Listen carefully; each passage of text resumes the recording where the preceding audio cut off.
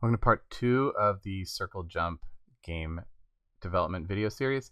In this part, we're going to construct the basic gameplay where our player can jump from circle to circle in a continuous line. And we'll also add a few beginning visual effects to spice up the appearance a little bit. All right, let's get started. So let's start by adding a couple more nodes to our main scene. I'm going to add a position 2D. This is going to be my start position. And let's see, we're going to start down here somewhere towards the bottom of the screen. And I'm going to add a camera. And this camera is going to basically follow, right? It's going to lock onto the circle when the player's on it, and when you jump to another circle, it'll jump to that one, right? So it doesn't really matter where we put it right now. And then I'm going to delete these instances because that was just to test the capturing. We're going to instance this stuff in code. So let's see. Oh, and then on the camera, right, like for example, if it's down here, I don't care about the space below the camera. I want to see more above it. So I'm going to set the Y offset to about -200. That way now when the camera is fixed on something, we can see more of the screen above us. We'll always be towards the bottom of the screen when we're on the camera. And let's see. Let's make it current on. And that should do that. Okay, so let's add some things here. On my jumper, I'm going to add a captured signal that we can emit when we are captured. So on area entered here, we're going to emit the signal here. And we're going to pass along the area that we hit. And then on the circle, I want to change this to also when I initialize the circle, I want to pass a position as well, so that we will set that when the circle is initiated, so that every time we create an instance, we can pass it something. And we don't even need this ready anymore. Now we can add a script to our main scene here. And first thing we're going to need is we're going to need a reference to our scenes, our saved scenes, so we can instance them. So we're going to grab the circle scene, and the jumper will preload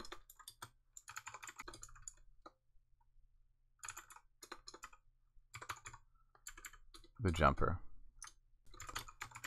We'll have a variable to store our player in, and then in the ready, we're going to say randomize and new game. Now this is temporary because we're going to eventually have a UI where we click a button to start a new game, but we'll define that now and we'll just call it by default. So when we start a new game, we need to center the camera. So we're going to put the camera 2D's position to the start position. And we need to spawn our player. So player, we make a jumper instance. We set the player's position equal to the start position.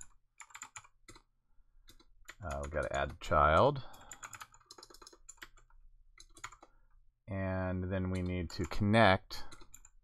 We're going to connect that captured signal to a function here that we'll call on jumper captured. I like to just follow the same naming scheme that the engine uses. And then we're going to spawn a circle, which is something that we will have to define, but we want to start it at the start position. So what does spawn circle do? Well, it takes a position or not. Right? If we pass it a position, it's going to use that position, but if we don't, then we will be randomly picking a position. But we want to make a circle instance. And then if we don't have a position, right, if we weren't passed a position for where to spawn, then we're going to pick a random one. And I'm just going to use some guesstimate numbers right now based on the previous circle we're on. So maybe 150 pixels to the right or left, and the Y is going to be somewhere between 400 and 500 pixels above where the current one is. And so we'll set the position to the current circle, which is player.target position plus that X and Y that we just calculated. So now we've picked a random position. So we'll add the circle as a child, and then we will call init with position on the child and pass it that position so it knows what to do. And then we need our function for capturing that signal. So on jumper captured, we're passing it something. Right now it's an area, but might be something else later. We're going to take the camera 2D, and we're going to set its position equal to that new object that we just did. So the camera will jump, and then we need to spawn another circle. But now if I call spawn circle here like this, right, because I want a random circle, I'm going to get an error message from the engine because this on captured is getting signaled, right? The signal is getting emitted when we're in the middle of area entered processing. So we're in the middle of physics processing when that happens. And Godot doesn't like you to change the physics state during physics processing like this, because adding another area could change around things, could change things that are currently being processed. So spawn circle is going to give us an error telling us that we can't do this during this stage. But we can solve that by just deferring the call. And this says do this at the end, call this function at the end of physics processing. All right, let's try this out. We run main. There we are. We're on a circle. There's another circle. And when I jump to it, the camera just teleports, right? And that's really jarring. That's discontinuous. I get kind of lost. I don't know where I am. We can fix that by turning on smoothing. And the speed, I think a good speed is probably somewhere between 5 and 10. Let's go ahead and make main our main scene. And now you see the camera interpolates its position to the new one, so we don't lose track of where we are. That's pretty good. So now we have an infinite series of circles, one after another, that we can keep going until we go off the screen. So something else you may have noticed, I bring it up here, is the circle's pivot point is always rotating. So we don't know where it is. So when we hit the circle, see, we jumped over to there because we placed the jumper where the pivot point is. And that might be on the opposite side of the circle from where we hit, which looks really jarring as well. So we want to go into the jumper code in here, and on jumper area entered, we're going to say target.get node pivot. Right, we want to get that pivot node and change its rotation to the vector between them angle, and that will snap it to where it is, or where we are when we hit. See what that looks like now. Give another quick test and see. Now I started there. I start rotating from the spot I hit. And that looks a lot less jarring. Okay, and then we also are always rotating clockwise, and I'd like it to randomly choose between clockwise and counterclockwise, so at least there's some variety there.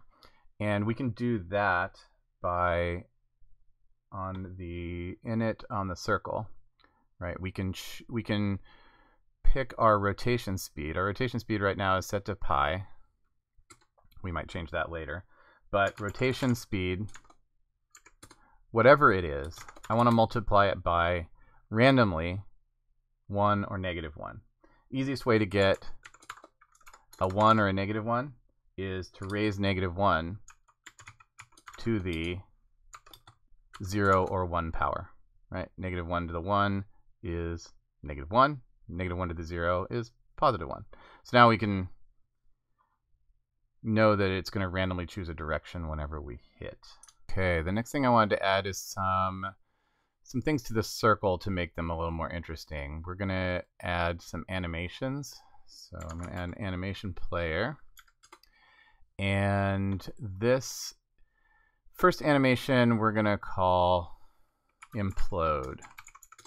This is going to be the animation that plays when we jump off the circle. I want it to shrink into nothing and disappear since we've left it, because you can't jump back to it, right? We don't want that. So the implode animation, we're going to take the circle and we're going to use its scale. So keyframe that. Let's see, how long do I want this to last? Not very long. Let's try 0.4. We'll see how that goes. Zip this over to there, and then I want the scale to be 0, 0. And we'll keyframe that. So that's the animation, right? It just shrinks down. And maybe we'll animate the visibility as well. So I'm going to take the modulate, right, and we'll key that, and then we'll fade it down to, then we'll take the modulate alpha down to 0, and we'll keyframe that. And then it just sort of fades out a little bit. That's good. Over on the circle, I'm going to make an implode function, which we're going to call when we implode, and I'm just going to say animation player dot play implode. Then we're going to yield for the animation player animation finished, so that we let it finish, and then we're going to cue free. And then that way when we jump from our jumper, we can tell our target to implode. Right? Jumping off you, you should go away. Let's play this. Now when I jump off, the circle shrinks away. Now for the other animation, which is going to play when we get captured on a circle, I'm going to duplicate this sprite, and I'm just going to call this the sprite effect. And I'm going to set it to invisible. And then on the animation player, we're going to make an animation called capture. And let's see, the capture animation, we're going to make that about half a second long. I sometimes like to change this to snap to 0.01, so I have a little more resolution for moving the keyframes around. This one, I think, I'm just going to start off with it rudimentary. We're probably going to change it around a lot as we go. I don't expect to get it perfect the first time around, but we are going to set its visibility to on. So we want to keyframe that. We're going to set its scale at the beginning of this to a larger value. So let's set that to like 3, 3. And at the very end, I want it to scale all the way down to 0, 0. All right, so it just sort of, the idea is it's going to shrink in like that. But we also want some visibility changes as well. So I'm going to go to the modulate, and I think we're going to start it out at an alpha of 0. So we'll keyframe that. And then as it comes in, well, let's go all the way to the end. At the end, I want it to be maybe, well, let's see what it looks like if we have it on full here.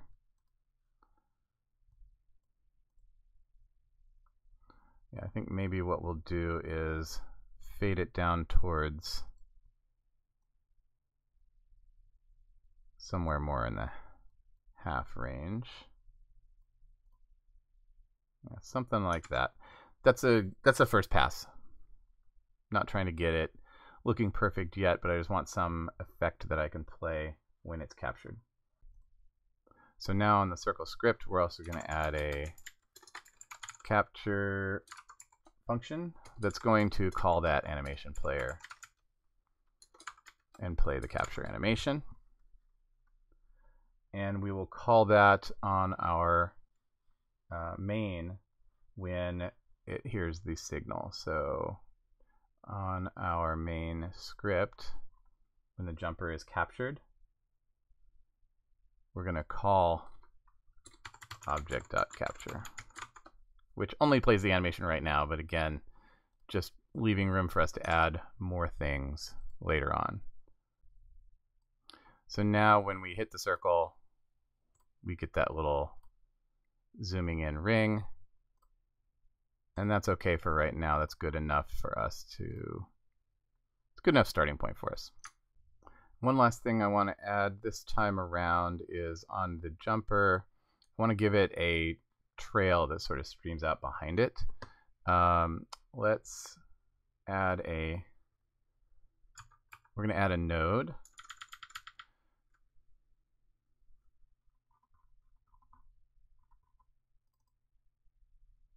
And then we're going to add a line 2D.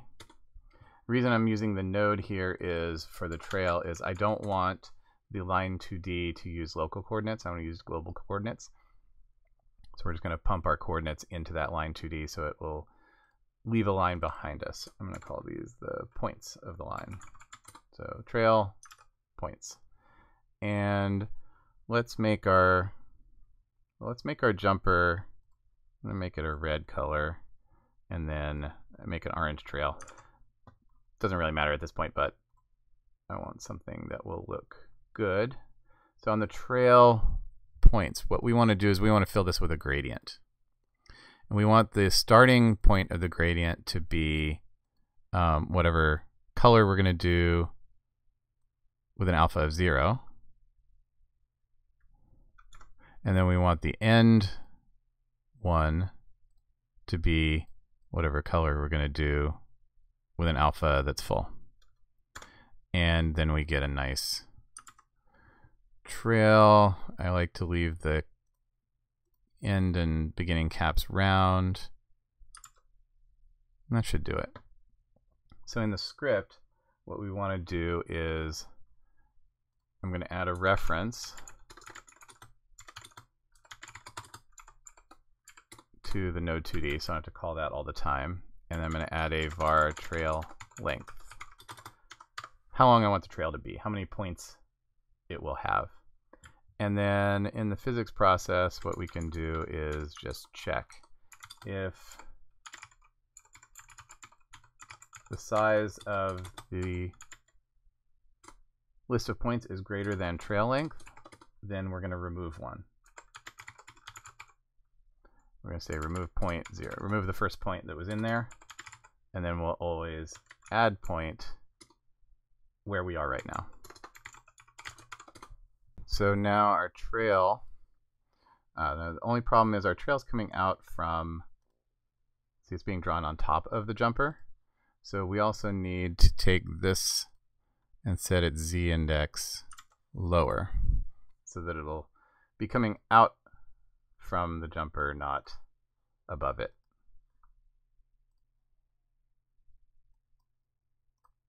So that'll do it for this time. I think we've made some more progress. We're getting closer to having an actual game. Keep leaving your questions and suggestions in the comments below, and I'll see you for the next part where we will start working on the UI. And I'm also interested in making color schemes where we can control what color everything is and make appealing color schemes that the user can choose from when they're playing the game.